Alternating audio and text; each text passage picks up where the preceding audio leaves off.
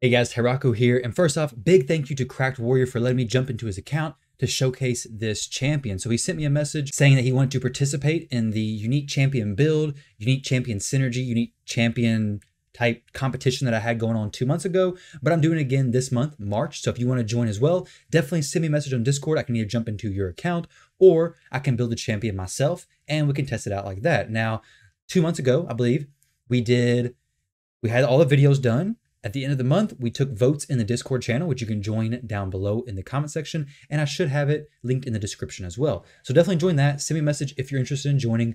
We have cash prizes for the first few places, and then a gem prize typically for number 3. Depending on how many people we have turn out, it may be more. So jumping into the video today, what we're going to be talking about is this champion who honestly, every time I seen her, I was thinking, feed her, feed her, feed her. She's not that good. Her skill set, it has an attacks one enemy on her ability 1. And to be honest, I was like, what good could this be? And after testing her and playing around with her a little bit on Cracked Warrior's account, this actually hits pretty hard. Now, this is not where she shines whatsoever. She has an ability 2 that removes all debuffs from the target ally and then heals the target. The heal is proportional to this champion's attack. She's a support champion, but she has a respectable amount of attack. 1079, a respectable base attack compared to Aethel's 1189. Chaplain's not that bad, but this isn't even where she shines. Get it booked down, it's a 3-turn cooldown. A heal on a 3-turn cooldown is never a bad thing. Now, her ability 3 is attacks all enemies and heals all allies by 25% of the damage inflicted. This is where she shines. This is where I think she is quite possibly the champion who has the single biggest one ability heal in 1 turn. I don't know of any champion who can heal for more than what I'm about to show you guys how much she heals for. Now, it does take some setup, but it's a lot of heals, okay? So let's go down here and see how he's had her built. And like I said, her heal scales off of this champion's attack. Her ability 1 scales off of her attack. So you can build her with some attack. Now, this specific build is just pushing damage, just pushing as much attack, crit damage as he could get without breaking his other champions, I assume. She has 4,300 attack, very low speed, and 220% crit damage. So she's built very well, for sure. She's ignoring a lot of defense. So what I'm about to show you guys is going to be definitely with a ton of defense ignored. Her masteries, Helm Smasher, very solid masteries. This is what Cracked Warrior has seemed to do very well with, and I think it works great from what I've tested her. So let's jump in here, the spiders, and see how much she can heal for. Now, this isn't even her full potential. So we could throw champions in here like Gerptuck, champions like Bad L to really maximize her damage, but we don't have those champions on this account, so we're just going to test it out with what we have. So we do decrease defense and weaken on as many people as we can possibly get it on. We got a few resists there, not a huge deal. We're not going to use Royal Guard's A3. He'll kill all the spiderlings, and we don't want that. We'll just use Monster's A3 ability there. And now let's see what Chaplain will heal for. So she's going to heal like after she damages all these spiderlings, okay? Keep in mind, she is weak affinity. So if she was strong affinity, she would have no weak hits. If she was neutral affinity, no weak hits. But since she's weak affinity, there will be some weak hits here. Now, see how hard she hits for. So you see a lot of numbers pop up there, a lot of green numbers for heals, crazy high amount of numbers. Let's go ahead and leave the battle and see what she healed for. Now, this is something that's kind of interesting. All right, so you can see that she did 553,000 damage, but she healed for 224,000. All right, now if you recall, that ability 3 says that it heals for 25% of the total damage inflicted. She didn't use any other heals, so I'm not really sure why it's healing for basically 50% of the damage dealt, unless this number is wrong or something. But honestly, I don't know, guys. Let me know. I mean, it doesn't look like any of the spiderlings have died. So I'm not really sure. Maybe she's actually healing for significantly more than what her skill set actually says. And that's not the first time that a skill set or an ability reads one way but performs a completely different way. So that's an example of her in the spider's den or whatever it's called. Spider's den. Now let's go ahead and look at her in Doom Tower.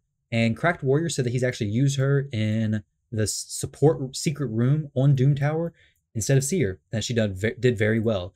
Let me go ahead and see what room I was doing earlier. I think I was doing this room to test. Crap, I didn't select her in the team. It's hard to test a champion if you don't have them in the team.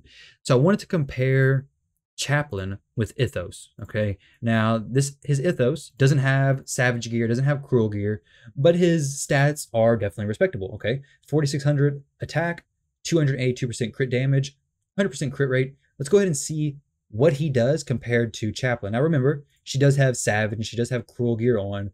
Their masteries very similar though. He's still going to do the Helm Smasher, ignore the defense, or chance to. But let's see her A1 compared to his A1. Now, I'm not going to attack a champion that she's strong affinity against because Ethos is always neutral affinity. So what I'll do is I'll just attack a force affinity champion. So we'll see how much Ethos hits for. Hit for 100,000 damage, all right? Now, that was a Helm Smasher proc. Earlier, Helm Smasher did not activate, and he hit for, I believe, 76,000. So let's see what Chaplain hits for.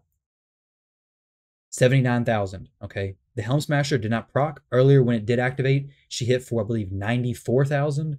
So if we could get a Helm Smasher to activate on Chaplain, which is a, 50% chance, I believe it is? I think it's 50% chance to activate on Helm Smasher. Then they're going to do pretty close to the same amount of damage from the A1. Now, I'm definitely not saying that Chaplain's as good as Ethos for doing damage. She's definitely not. Ethos, if built similarly, would do a significant amount of damage. But for a champion whose ability 1 is just a single target, one hit ability, she does have very good damage potential from that ability.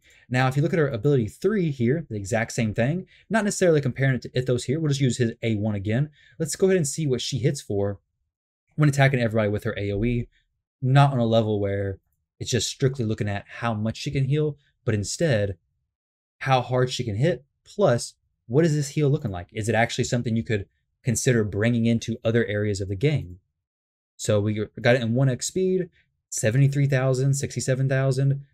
Definitely a pretty solid amount of damage. And remember, 25% of that, supposedly, I mean, for some reason, I think it's going to be a little bit different than 25%. This doesn't make sense, okay? She healed for more than she dealt, damage-wise. So am I seeing something wrong here, or is this champion's numbers not adding up to somebody else? Because I don't know why she's dealing 263,000 damage, but yet she's healing for more than what she dealt damage-wise. And she only used one ability. I don't know. It's puzzling to me. Let me know. Do you know why? Is this champion's skill set just off? Is she much better than expected, or are these numbers just off? I wouldn't be surprised if these numbers are just off, but who knows? When it comes to where is Chaplain actually going to be used for and who is Chaplain for? Well, first off, before I get into that, let me show you her books. I think she requires 10 books, so a very, very low amount, very easy to book up. She's a rare. So she requires 3 there, 3 there. So 6, 7, 8, 9, 10 books total. Definitely very easy to book. Now, who would Chaplain be for? Chaplain would be for people who are looking to push in Faction Wars. If you need a healer for your Faction Wars team, Sacred Order is a team that was pretty difficult for me. With Astrolon being the recent fusion, it may not be as difficult, but it's a faction where it definitely helps to have some champions like Chaplain who can bring a very, very useful skill kit with a debuff removal, plus a heal, plus a very strong A3 AoE ability, and then an A1 that's actually pretty respectable as well. So if you're looking for Faction War, very good champion. If you're low level, early game, maybe Bronze, Silver Arena, you're going to be facing a lot of Magic Affinity champions. And remember, she's Force Affinity, so she is strong against Magic. So if you throw her in your Arena offense or defense, she's definitely going to mess up a lot of those teams in low-level Arena where most of the champions are Magic Affinity. Let me jump in here and give you guys an example. Now, remember, her speed is kind of low, but we'll do this. I mean, this is a low team power. We'll see how hard she can hit. This Duchess is going to be an issue because she is weak affinity against Spirit. So Duchess won't take a ton of damage. But let's go ahead and see what it could look like, assuming our Venus doesn't just kill everybody. Okay, she didn't. So let's see how much damage is dealt. So she deals 83,000 damage. It's a pretty solid hit. Now, granted, this is fairly low gold 4, and she is geared pretty well. But as you can see, she's not a champion who, if you don't have an arena nuker, she could definitely slot in for that spot. She's not going to be like an Ethos doing that much damage necessarily, especially if he's geared out and gear similar to hers with all that damage, defense ignoring. If you have a champion like that, of course, don't bring Chaplain instead of them. But if you're early, mid-game, and you need a champion who can do some nukes, Specifically, I think she really shines in PvE content where her heal can be utilized. In Arena, the heal is kind of dead because you don't really get extra turns, so there's no real reason to heal. Typically, it's just one turn and done. But in PvE content, Dragon, Fire Knight, Ice Golem, Spiders, anything like that, the heal is very, very beneficial. So definitely, if you're looking for a champion who can heal very well, be used in multiple areas of the game, and honestly, apparently, have a pretty good lifespan as well, like actually worth taking to 60, I do think Chaplain is worth looking into. And it's a champion who, like I said, for a long time, I always told people, feed her, she's useless. My opinion has definitely changed. Her rating is actually pretty decent. So if you have her, if you need a champion with some good heals, potential nukes, definitely look into investing in her. Now, the next video, I may be potentially testing out Chaplain as a Spider 20 tank. Cracked Warrior said he's interested in building her for something like that. So definitely stay tuned. There may be a video coming out soon if Chaplain can tank Spiders 20. Guys, so let me know, do you enjoy these types of videos, spotlighting champions who don't get talked about that much and have actually very strong uses?